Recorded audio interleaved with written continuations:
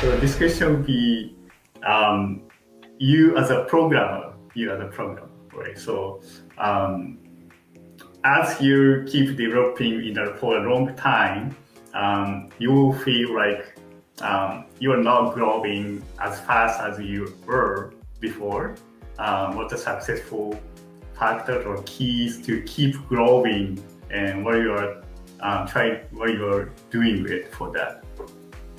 That's a great question, something I've thought a lot about, not just in programming, but in a lot of other domains, whether it's race car driving or photography or whatever. In many ways, I envy beginners because it's so fun to make these huge steps forward in your technique and in your skill on a regular basis. That is just invigorating, and it's one of my favorite things. It's why it's great to continue to learn new things, because that feeling of being a total beginner, don't know anything, and then making those steps forward is intoxicating. I think it's the easiest way to get access to this state of flow where you forget time and space and whatever. So it's harder when you get better, but by no means is it impossible. I learn something about programming almost every single time I sit down and program. Part of the challenge is to make sure that you treat every opportunity as an exercise, as a learning, not just doing something because you know how to do it and just let's do that again. Try something different. I wonder if this could be different, not because it has to, not because the program necessarily is going to be better, but just for your own satisfaction and enjoyment. I spend an enormous amount of time whenever I write a piece of code. I get it to work, I get it to pass the tests, I get it to go fast enough. Then I go back and think about all the ways I could write it differently, write it better, write it clearer, come up with better names. One of my favorite programming tools is the dictionary and the thesaurus, looking up different names, finding different things in the main model. So that's really important, is you approach your own work, even now that you're good enough that you can make anything happen, as though it's still a learning opportunity. Experiment, try different things, even though you don't have to. You do it simply for the pleasure of learning from your own work. Then the other part of it is exposing yourself to different ways of doing things. This is why I love code reviews. I love doing code reviews we mainly use GitHub to do it, because I get to see how someone else thinks. And sometimes even a total beginner will think very differently than me, and I will learn something, even though I'm supposedly there to overview their code and be a mentor for them. It just works the other way as well, if you look for it. I think the number one danger of becoming really good at something is to develop an ego that tells you that you don't have anything left to learn, that you're already good enough, you're already better than everyone else. That is absolutely toxic to your continued learning and, in my opinion, satisfaction of doing this craft.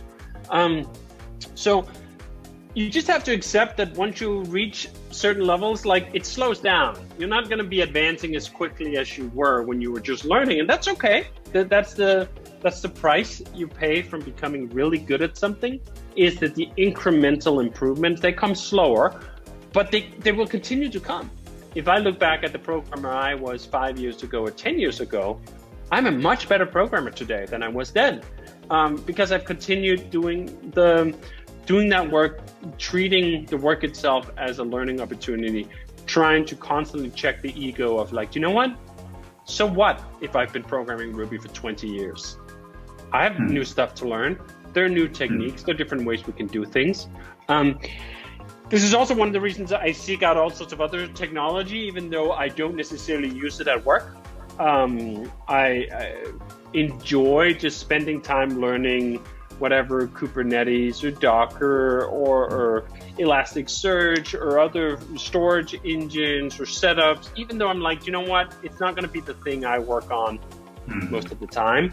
But getting those impulses and influences from other domains and other pieces of technology is really important, such that you generate new ideas. You might see something that was done in a different language or different technology, and you go like, huh, actually, I wonder if we could do that here too. We could put our own twist on it.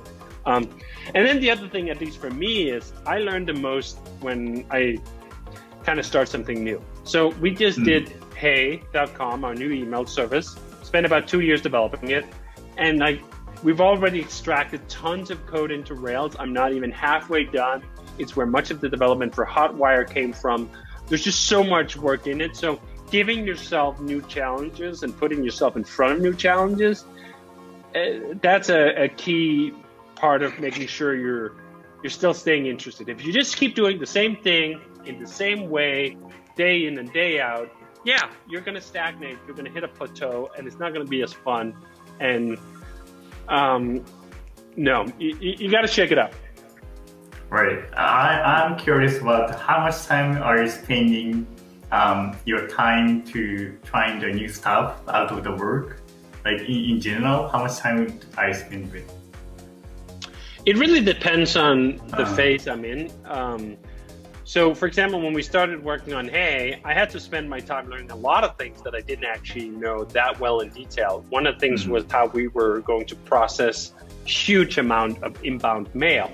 In Basecamp, we send 5 million emails per day, but it's all outbound, it's all transactional, it's all just action mailers sending things out. Receiving email, parsing email, dealing with email on the way in is much more difficult. So I had a lot of work I had to experiment with that, and there was a thrill. It was a thrill to, even though I'm not a beginner in programming at large, I was a beginner at that. And that's the thing that you can continue to get those exhilarating moments where you feel like you're learning a lot, is to seek out an area of programming where, you know what, like I'm not an expert here. Front-end programming is a great example too. I mean, I've done JavaScript programming for, whatever, 25 years to some extent. But I've had these phases where I haven't really focused on it. And then when we started working on Hotwire and Stimulus and Turbo and so on, I really got into JavaScript development again. And I was a beginner in some of it. Not a beginner as a programmer, but a beginner in this domain. And it was great. It was great to get this feeling of like, I don't know all the answers. I have to figure out new ways of finding those answers.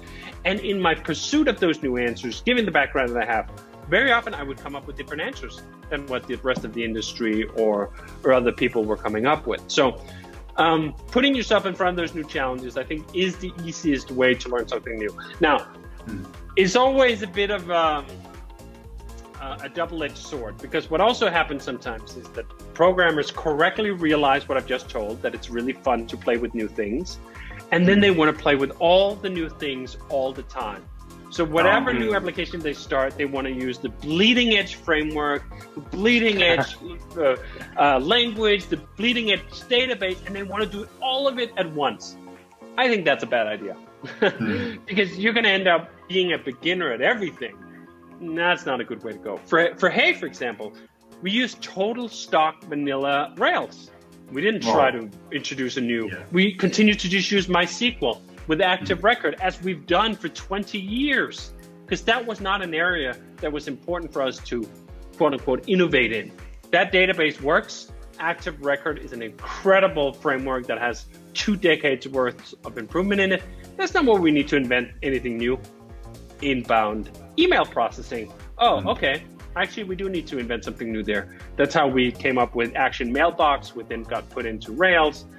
So you have to pick and choose. You can't say, I'm going to do everything from scratch. I'm going to do everything new all the time. Pick like 1 or 2 things and then base that on the fact that, you know what, I'm going to take those 2 new ideas. They're speculative. It might not work. I perhaps should think about having a backup plan if one of them doesn't work. And then I'm going to have a solid core where I'm using things I just know, that are not full of unknowns, right? Like I can just like, do you know what? I've much of the Rails code in Hey is the same Rails code I've written for 2 decades. There's not like a lot of deep innovation in it because it didn't need that. And that meant I could focus my attention on, like, for example, the front end with the Hotwire, or the inbound mail processing with Action Mailbox. Like, focus on a couple of things and then have the stability of everything else. So that's why you introduced Hotwire to the Hey as well, but not just the entire framework is still Rails, and they keep using the default choices, but only introduce a few new things to. Yes. Yeah, right. Yes. So I'd like to say a big thanks to David for taking your time to share your knowledge and insight.